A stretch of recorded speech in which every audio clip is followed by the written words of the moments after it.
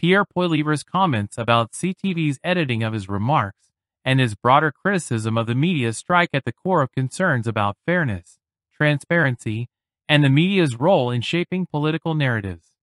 When the media is perceived as biased, it underscores the importance of holding them accountable.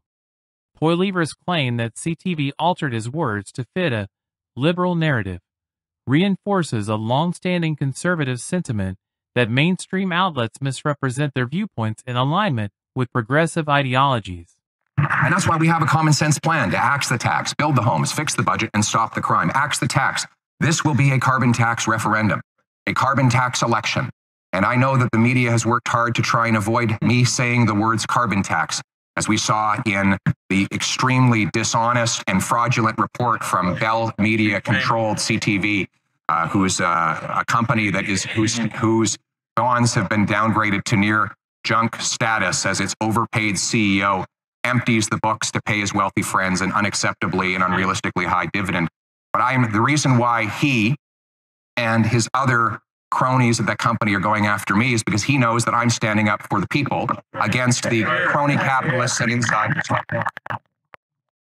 Public interest in this controversy springs from a shared demand for ethical, honest journalism.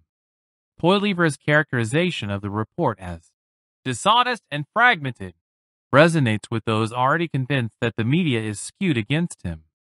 By drawing attention to alleged media manipulation, Poilievre amplifies the conservative critique that the media serves as an unreliable tool of the political elite, aligned with crony capitalists, rather than the everyday citizen.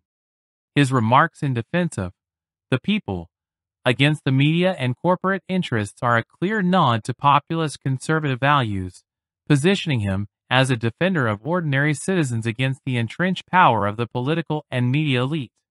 This message taps into a broader conservative belief that the political and corporate elite act against the interests of regular people.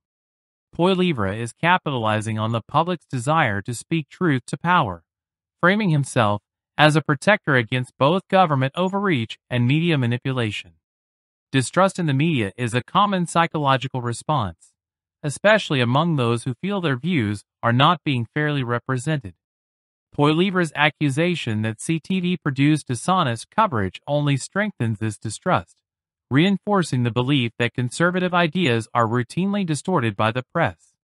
This dynamic deepens the connection between Poilievre and his supporters, who feel their concerns about media bias are finally being acknowledged and addressed.